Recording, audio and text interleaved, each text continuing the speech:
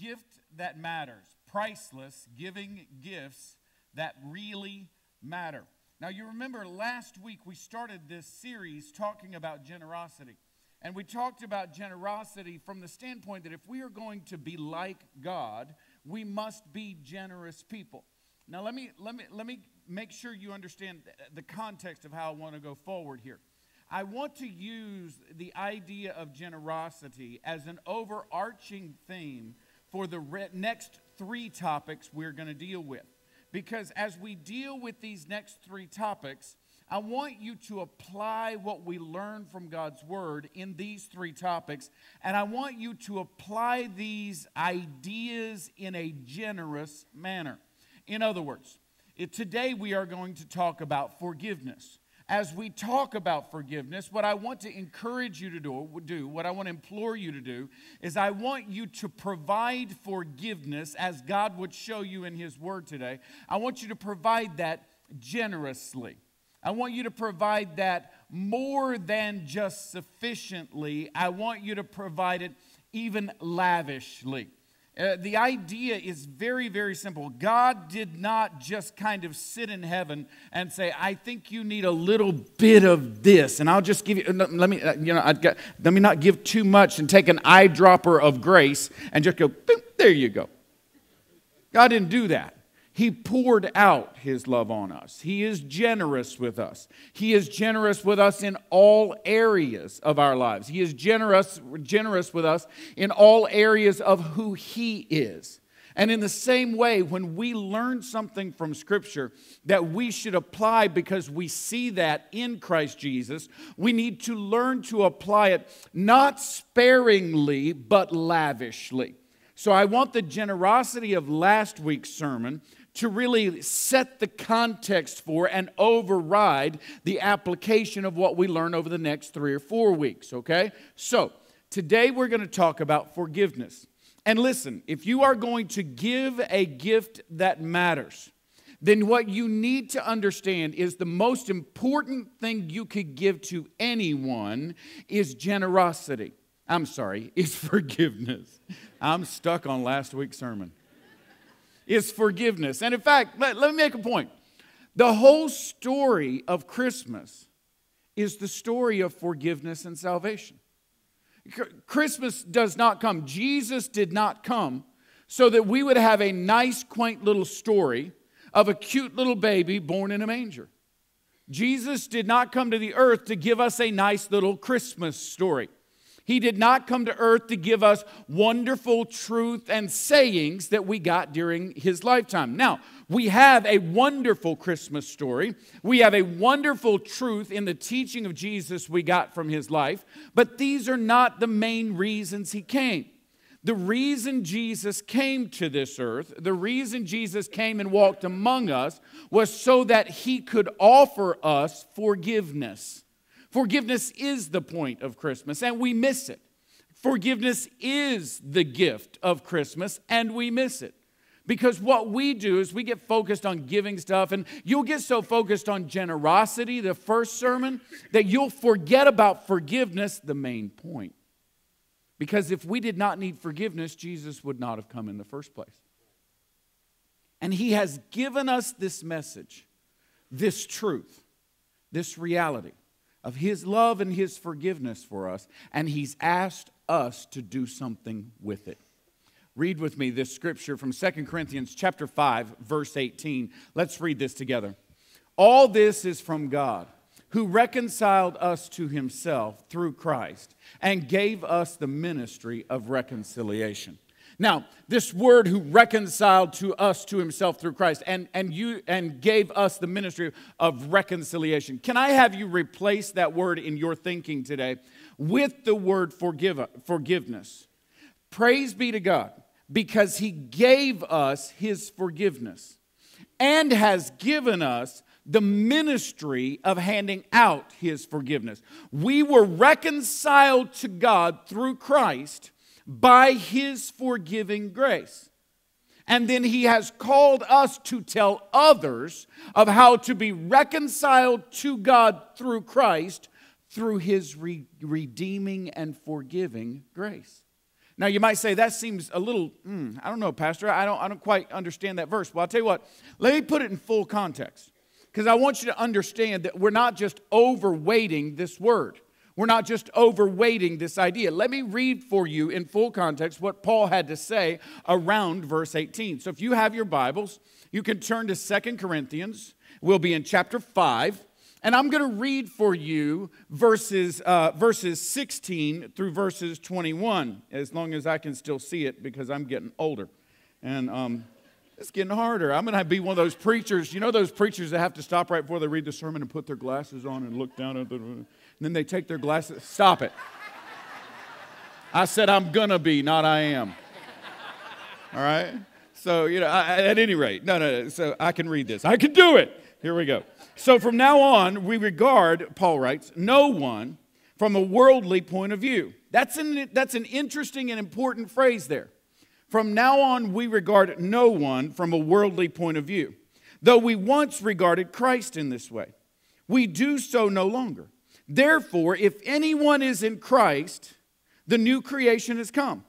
The old is gone, the new is here. All this is from God, who reconciled us to himself through Christ and gave us the ministry of reconciliation. You'll understand that is our key verse that we just read. Now, let's keep going.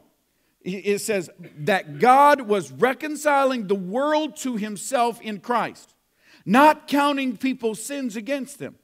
And he has committed to us, you and I, the church, he has committed to us the message of reconciliation, the message of Jesus' forgiveness, the message of salvation through Christ Jesus, he has committed to us. We are therefore Christ's ambassadors, as though God were making his appeal through us. We implore you on Christ's behalf, be reconciled to God. Now listen to this last verse. This last verse is important. God made him who had no sin, that's Jesus, to be sin for us, so that in him we might become the righteousness of God. This is the gift and the truth of Christmas. This is the gift and the truth of this season. This season goes far deeper, quite honestly, than what we, even as the church, tend to talk about during this season. Jesus is born in a manger that he might die on a cross. He is born in a manger that he might pay the ultimate price for our sins on a cross. Salvation, forgiveness, the washing clean of sin is the point of the Christian season, of the Christmas season.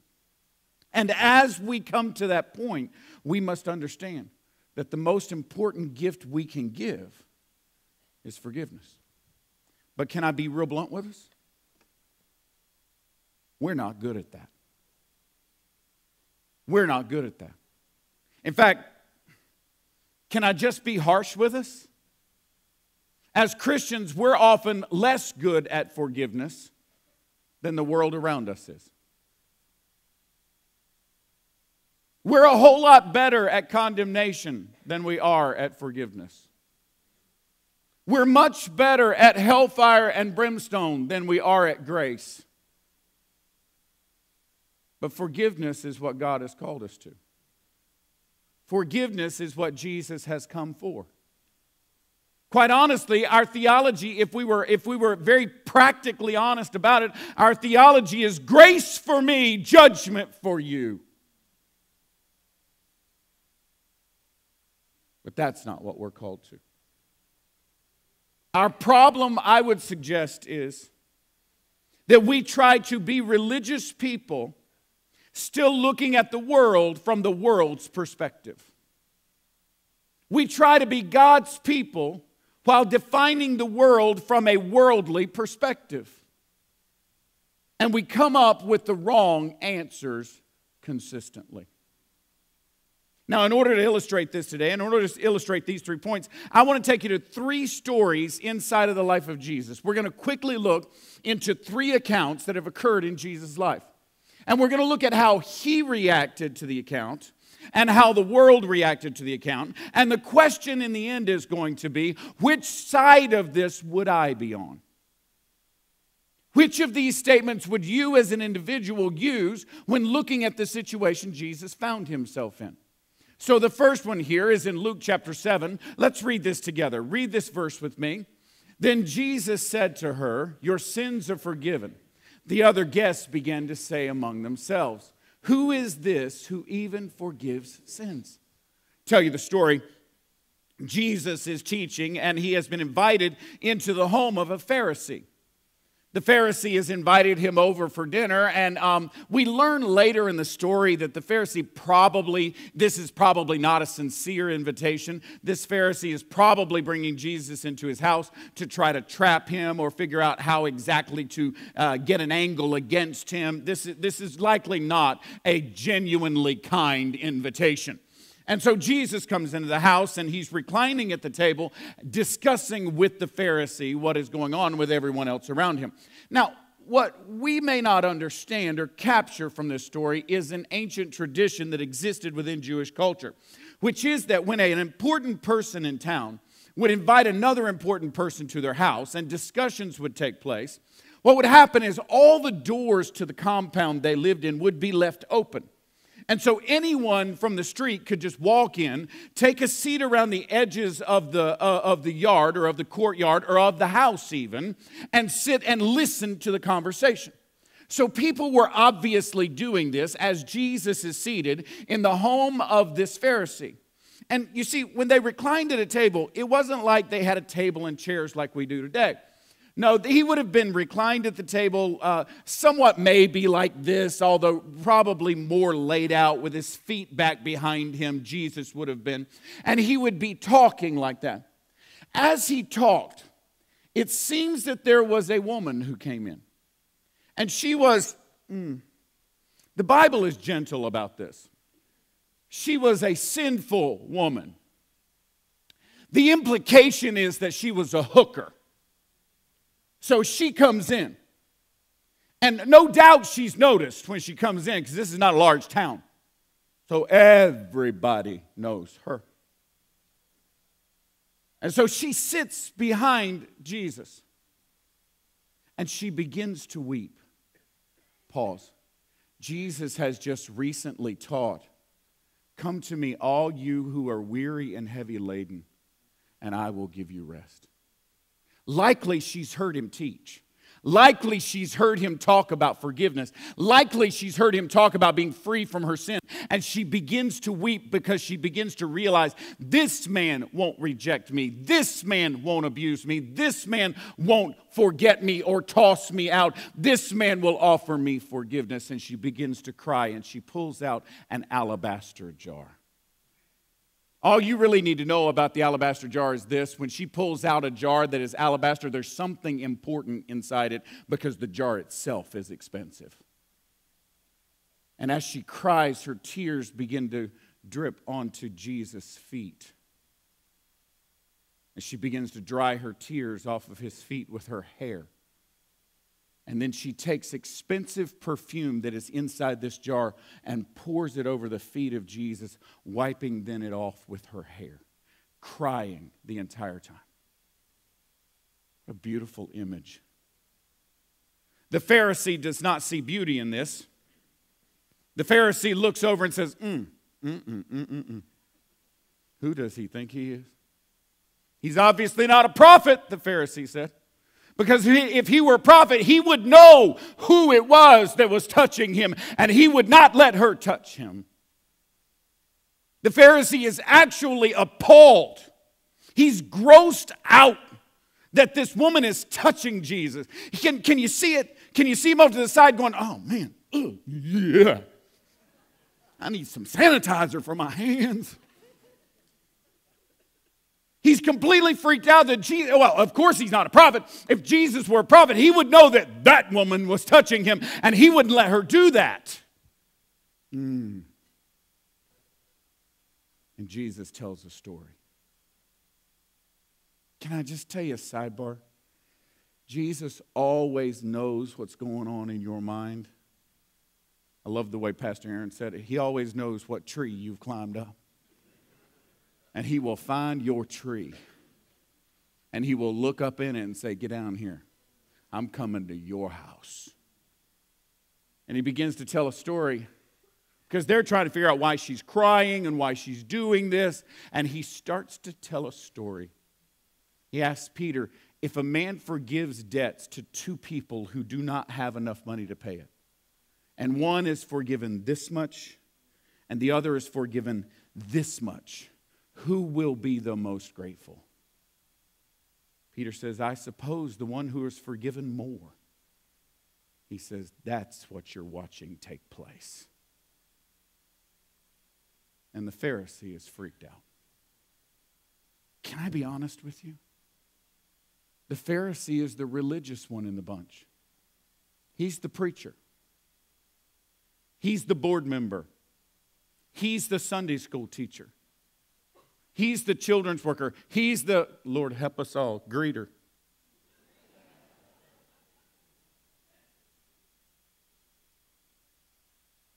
And he's grossed out. Here's the first statement we tend to run into that really throws us for a loop. We would say something like what the Pharisee said that day. God won't forgive that. God won't forgive that. He can't forgive that. Surely God won't forgive that. Now understand, there's some kind of sin, there's some kind of sinner in every culture, in every generation that we are convinced is so vile and so horrible and so bad that not even God would want anything to do with them. Now we wouldn't say it that way. You would never actually use that phrase. God won't even forgive that. But folks, listen. We always have somebody whose sin is so gross we don't even want to touch them. The untouchables in our society, they may change from generation to generation. They may change from culture to culture. But you have to understand, this woman represents the most reprehensible, the most horrible, the most difficult, the most rejected of all sinners in her culture at the moment. So vile is she considered that it literally sickens this Pharisee to think of that woman touching this teacher. Even his feet. And you say, man, I'm glad we're not like the Pharisees. Oh, but brothers and sisters. It may not be the hooker that holds that place in your life, but there's somebody whose sin you consider so vile and so reprehensible that you would recoil at their very touch. And as a church, when we do that, we do wrong. We don't follow the teaching of our Lord and Savior. You see, under each one of these statements, I've got a question there. It's sort of a question. It's true or false. I can answer this one for you. If you are saying to anyone at any point, God won't forgive that, that's a false statement. Can I give you some good news right now? There is no depth of sin to which you can fall, where the arms of Christ are not so long that they cannot reach down and pull you out. There is no sin so great that the grace of God is not greater. There is no sin so horrible, no stain so deep that the blood of Christ cannot wash it out and set you free. There is no thing we can come up with that we can actually label with the phrase, God won't forgive that.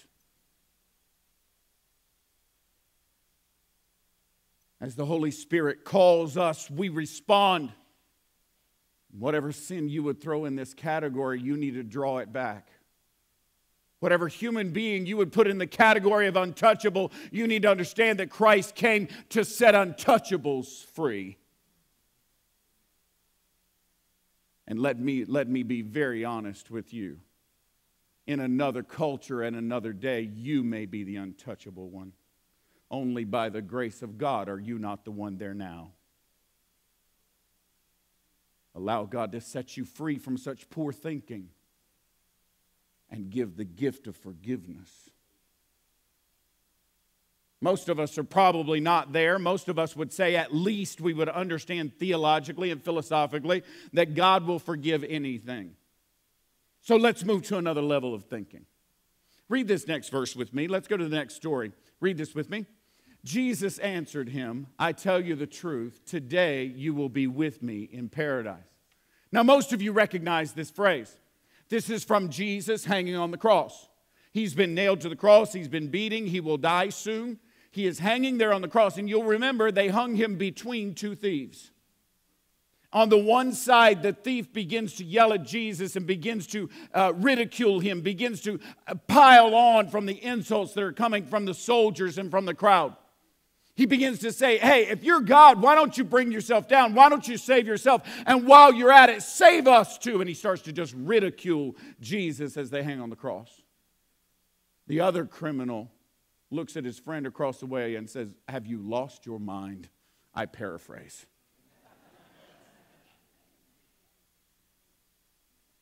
We deserve this. We've earned this moment. But this man has done nothing wrong. I love the question he asks of Jesus. He doesn't say, will you get me down off this cross? He doesn't say, will you make everything all right? He doesn't say, will you expunge my record? He doesn't say any of that. He says, when you enter your Father's kingdom, remember me. Just think of me. And Jesus' answer is, surely I tell you, today you will be with me in paradise. See, I told that pretty, didn't I? Time out. What? Dude, this guy is in the electric chair. If this were modern times, he's strapped down in an electric chair. You don't get in there by being a Boy Scout. He's done something really bad. He's done something that deserves that punishment. He's done something that, oh, no, we can't forgive that. This is so bad, we just need to wipe him off the face of the planet. We need to send him on to heaven and let God sort this one out. That sounds like a good church phrase.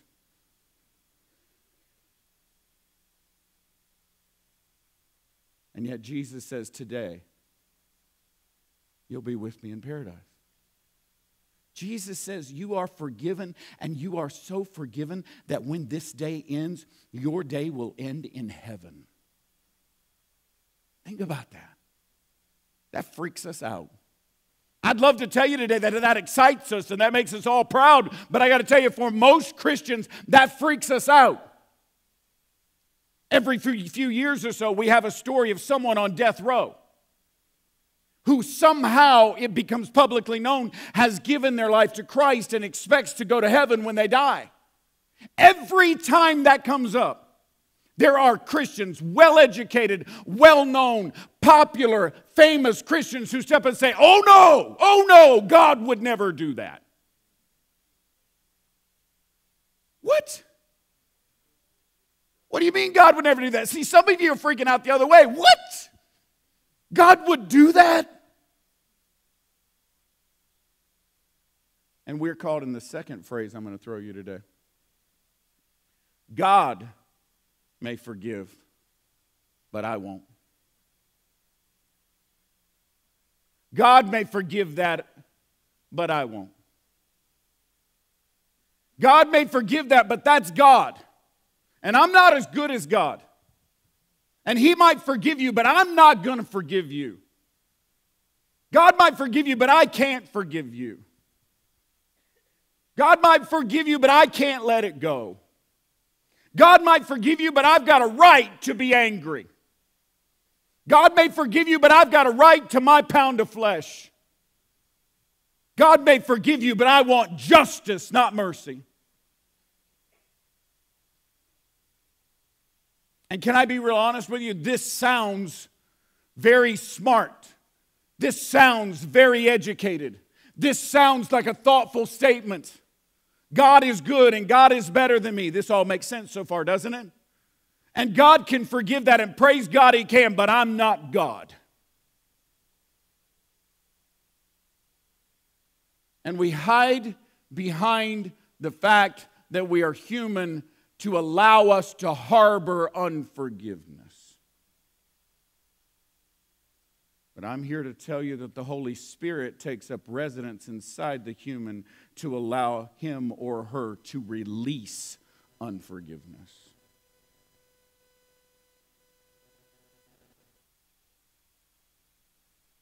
You remember our true and false? I got bad news. I can't answer this one for you. Oh, I can answer the first one, because that one was all about God. I can answer the first one because that's all about how God would react in the moment. But the second one is about you. And some of you have spent many years harboring some anger, harboring some hurt, holding on to it. Can I be real vivid and honest with you? Warming your hands by the fire of your hatred for so long that you're afraid if that fire goes away, you will freeze.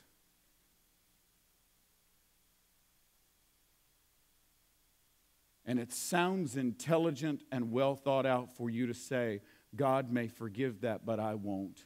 But I'm here to tell you that's not what God has called us to.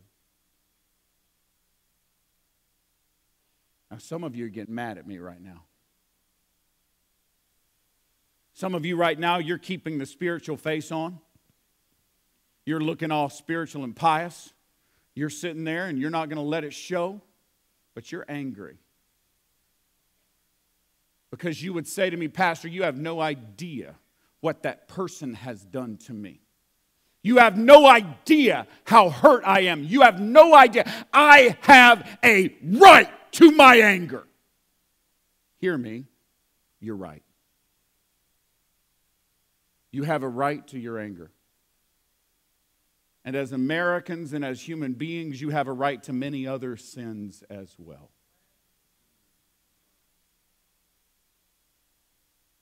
But you must understand what it is. And if you choose to hold on to it, that's your choice.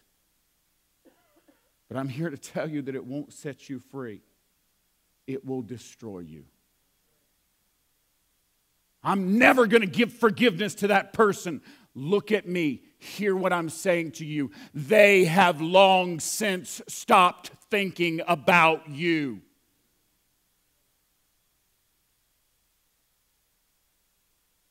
This is hurting no one but you.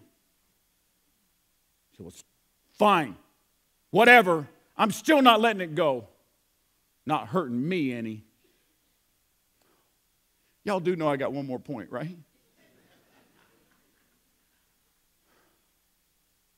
Read this next verse with me. For if you forgive men when they sin against you, your heavenly Father will also forgive you. But if you do not forgive men their sins, your Father will not. I need you to read it again. Let's read this one more time. For if you forgive men when they sin against you, your heavenly Father will also forgive you. But if you do not forgive men their sins, your Father will not forgive you. Ouch. Some of you are sitting here going, Pastor, wait. What does that mean? What does that mean in the Greek? Can you throw that back up there for me? Means that.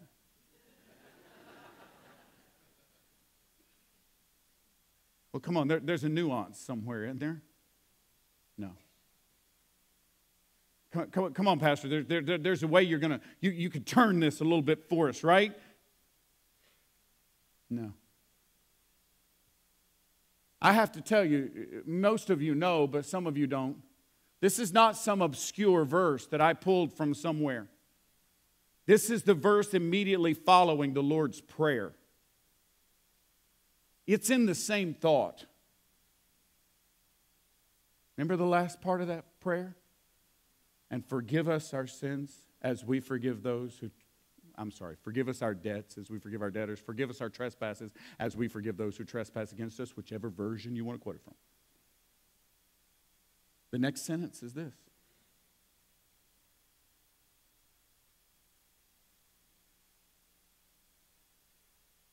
You have to understand, unforgiveness costs you far more than it gives you. You have to hear me.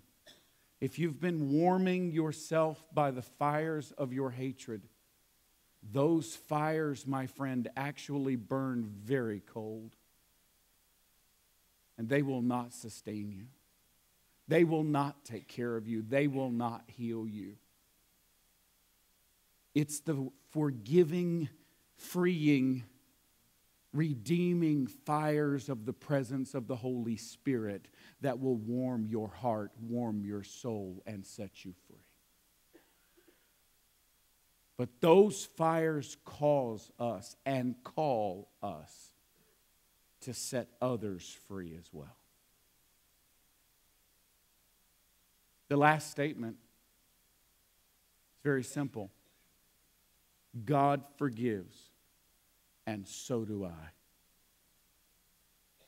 God forgives, and so do I.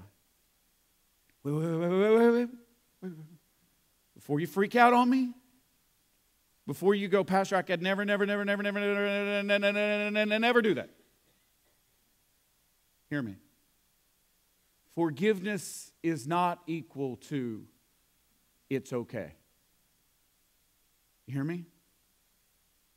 Forgiveness is not equal to it doesn't hurt. Forgiveness is not equal to that's all good. Forgiveness is not equal to let's vacation together. Forgiveness is the release of responsibility for your soul. Because when you refuse to forgive someone else, when you harbor hatred against them, hear me, you have to hear me, you give them a power over your life that is matched only by that of God Himself. But God can set you free from that. You have to let go. Some of y'all are going, come on, preacher, dag. It's Christmas. Can't you preach on like stars and angels and stuff?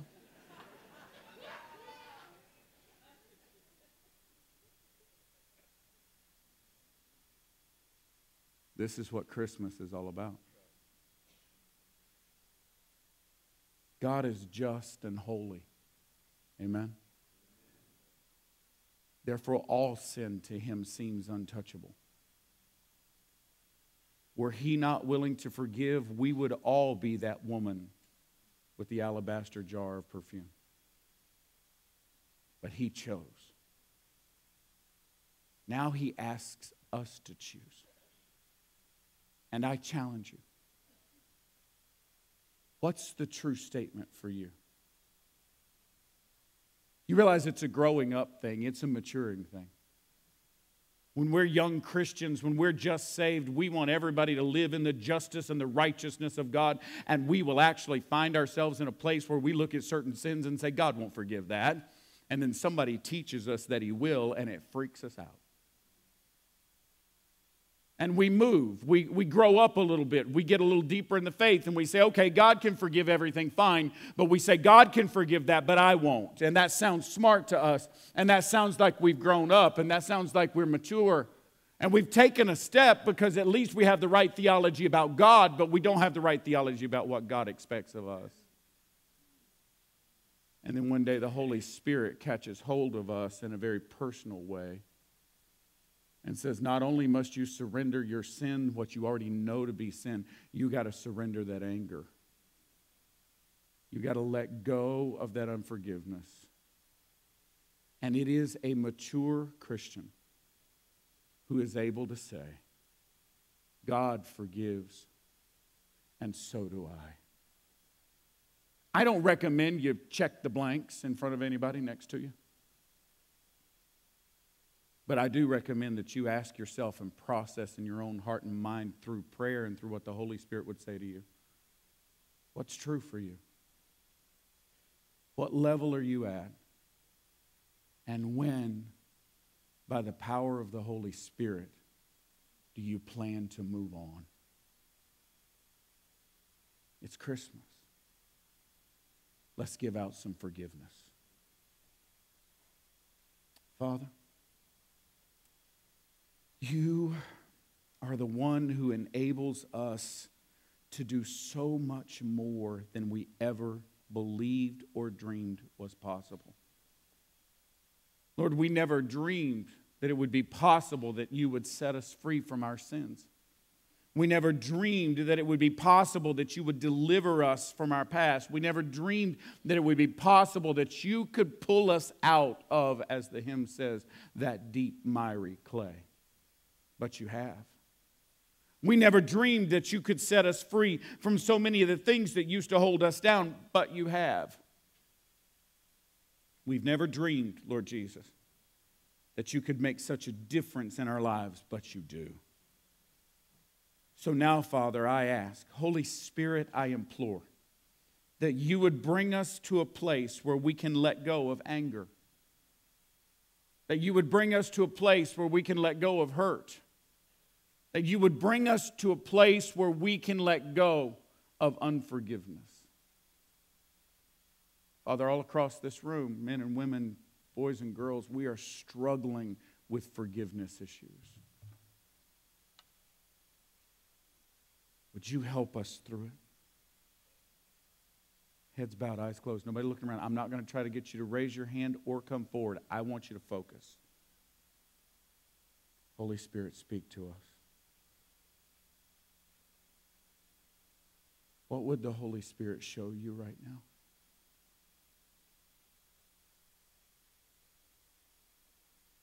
What anger would he point out in you right now? Father, someone in this room is really angry right at this moment with me. Perhaps they're angry with you.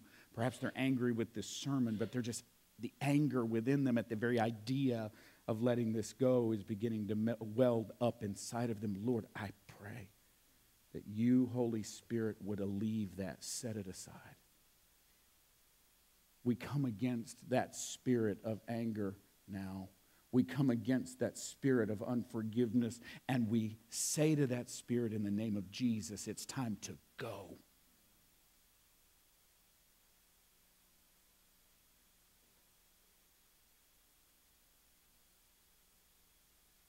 And with the ancients who saw you, we give you praise for your presence. You came. You lived among us. You set us free. Make it true in our lives.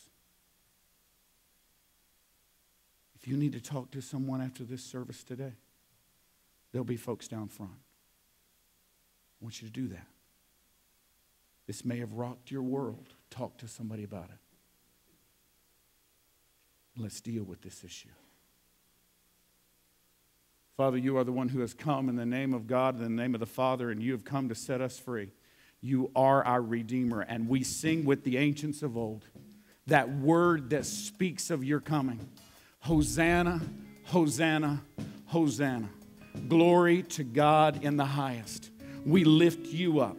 We ask you, Lord, to allow this to happen in our lives. We ask you, Lord, to set us free. We ask you, Lord, to pick us up. We ask you, Lord, to set us in a place where forgiveness can be real about us. Let us set someone else free of what they've done to us so that we can find freedom in you. And let us in that moment find that in you we are so free that we feel as if we could fly out of this place because we carry no longer the weight of our sin or anyone else's damage they've done in our lives.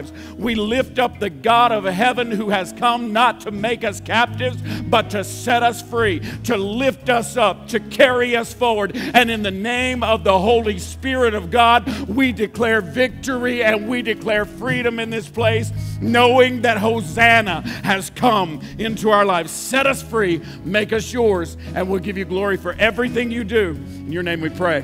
Amen.